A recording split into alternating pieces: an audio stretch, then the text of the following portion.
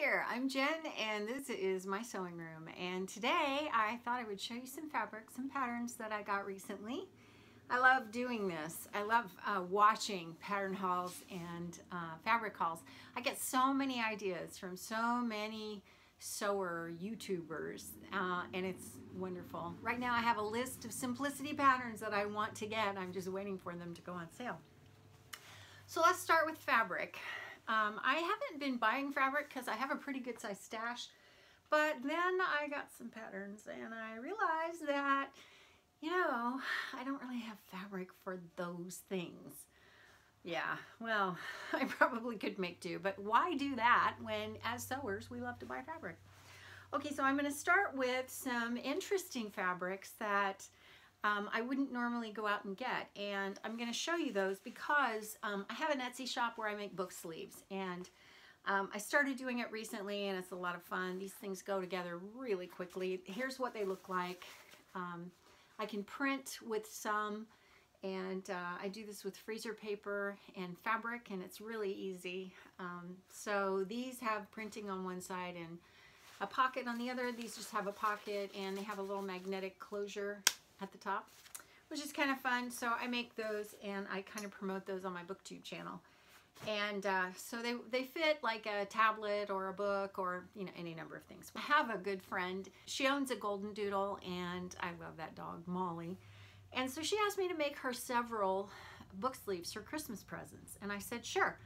Well, what would you like? And she starts rattling off all the kind of subjects, you know, the things she wants on the fabric. And I had to look and I discovered Spoonflower, which I knew about Spoonflower, but I had never ordered anything from them. And they are a company that does custom prints on fabric. So if you have a print and you want to put it on fabric, you can do it with them. So she immediately saw these and had to have them in a book sleeve. So I got an interesting piece, just like 100% cotton or maybe a cotton poly blend, but I have to show you the print. It's so cute. It's coffee and a golden doodle. So that's one of the ones she wanted. She wanted another one from Spoonflower. This is Dancers. And the other one I got from Spoonflower was Belgian Sheepdogs. And these are this is for a friend of hers who has a Belgian sheepdog. Amazing, the stuff you can find on Spoonflower. So got those, and then she also wanted some kind of Doctor Who thing. So I found this cotton at Joann's. You can also get it at other places. It's called Exploding TARDIS. So that will make at least one, if not a couple, of book sleeves. And then she also wanted Game of Thrones. So this is the Game of Thrones sigils, and this I also got at Joann's, but it's a popular print. You can probably find it in most quilt shops, or I don't know, certainly at Joann's you can find it. And then I got some other other prints that I am going to make book sleeves from, and those are just kind of fun. So I'll show you what they are. This one was from I want to say Walmart is where I got this one. It's Lord of the Rings, and it's kind of nice because it's got that metallic kind of sheen to it. And these I got at Hobby Lobby to make. And so this one it's a one-way print, which that's good to know when you're cutting things out. I had an experience with that I'll never forget. So this is kind of just, it's about kind of a winter scene, but and actually it could even be Harry Potter because it's got the reindeer or the whatever, you know what I'm talking about. And then I got some llamas. These are all a heavier weight home decorator fabric, and another kind of bookish, puts you to mind of a book print from Hobby Lobby. Beautiful, beautiful prints. And then I went to, you know, I'm always going to Walmart. It seems like we're there every other day, which I wish I were somewhere else every other day, but inevitably the thing I need, I know they have, and I know they have the best price. So I know I'm kind of, what's it called? making the cycle go longer, which I don't want to do that. But my Walmart has gone away from putting things on bolts, and they have flat folds, or they just have pieces, like a 2-yard piece in like a bin, and you kind of have to just weed through and sort through them. But you can find some pretty things. And so I found this polyester kind of, it's almost like a chiffon. It's very thin. You can kind of see through it. But it's this beautiful blue stripe. And so I just really liked it. It was a 2-yard piece for $2. I think this will make a beautiful drapey blouse. So yeah, I have some things in mind for that. I saw this sweater knit, which I don't know the fabric content because they really don't tell you, but it feels like a poly blend, and it's a fairly lightweight sweater knit. It's kind of gosh, a beigey rose color, and I was thinking about a sweater for my daughter. It's pretty lightweight, and she lives in Alaska, which, by the way, it's not usually that cold up there. I mean, it gets cold, but it gets colder in Minneapolis. So anyway, possible Christmas gift for her, possible, I don't know, I have a lot of sewing for Christmas, so maybe not. And then I found this, what I would call this an ITY knit.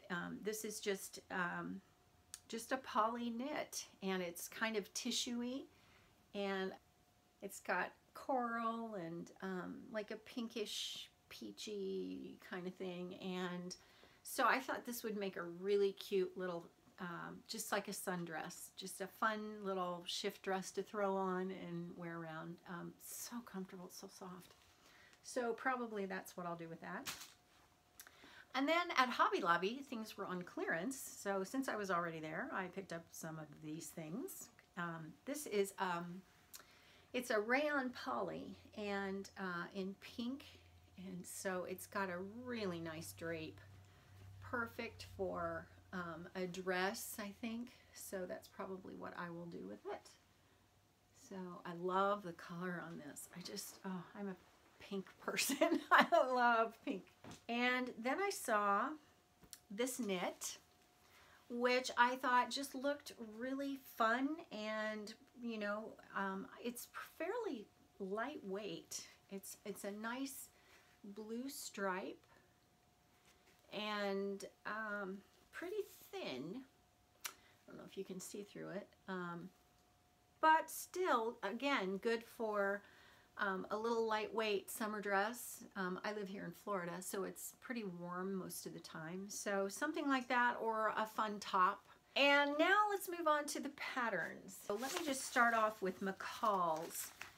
This is McCall's 7574. It's just a little t-shirt dress. I love this dress. I love the sleeves. I love the way that this dress is constructed. I just love it. It's very simple, and the effect here is fabric. So actually I was thinking of that stripe, that blue stripe, when I saw this. So here's the line drawing. Just so cute and perfect for the weather here. And I don't know if I would make it this long.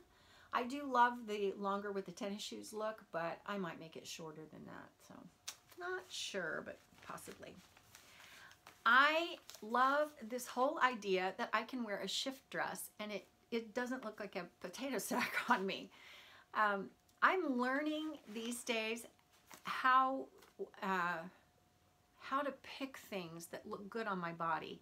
And that's hard for me because I grew up sewing, and so for years I knew what I liked, I knew what fit me, I knew what size I was, I knew what looked good on me. And so since then I've had 5 kids and gotten older. So I'm 59 years old. So it's like, that stuff is not going to look that good on me anymore. So I'm learning now what I like again, and what fits, and what size to wear, and what modifications to make to the pattern. So I have a lot of little dresses here that I would never have picked up normally, but I just saw them and I thought they're so cute.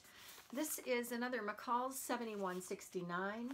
I love this. I love the definition that gives you with pulling in the waist a little bit. It's really cute, really easy. Little darts up here that you can see. Here's the line drawing. I love the length. I love the way it's made. I really like it. So big plans for that one. McCall's 7546 is just a top that I looked at and thought, oh, I like that. I don't know about the cold shoulder thing, but I'm up for trying it. What I like is the tie on this and the way that it gives your waistline some definition without being tight or form-fitting. So really like that. Those are the line drawings. Yeah.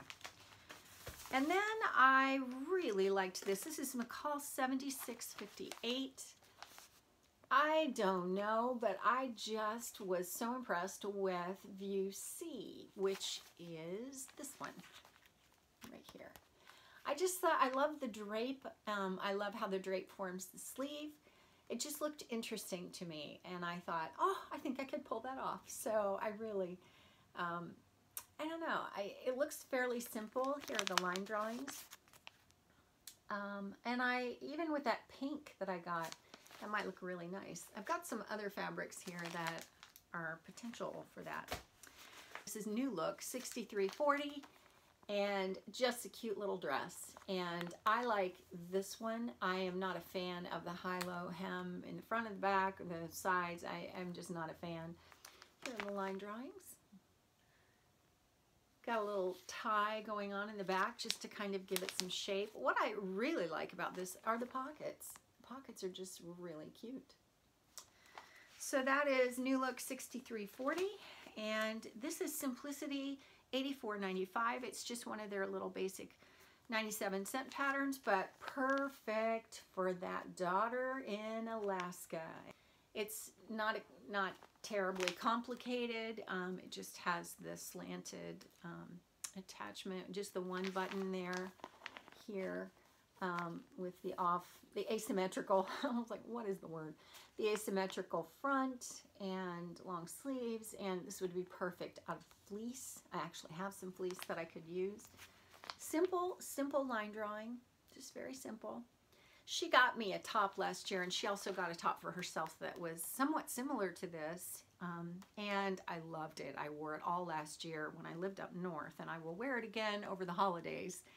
And she also got one for herself, and so this is reminiscent of that. So because of that, that's why I picked it up. Simplicity 8059. I love this. I love the cardigan. I love, or duster, however you want to call it. I love the dress. I would probably make it sleeveless, and I just love this. I love the pants. I love the whole thing, really. I just, you know, even this, I don't know about the asymmetrical hem. I would probably just wear that with a straight tunic or a long t-shirt. But, oh, I really love this pattern. I love everything about it. There are the line drawings. Yeah, Simplicity 8059.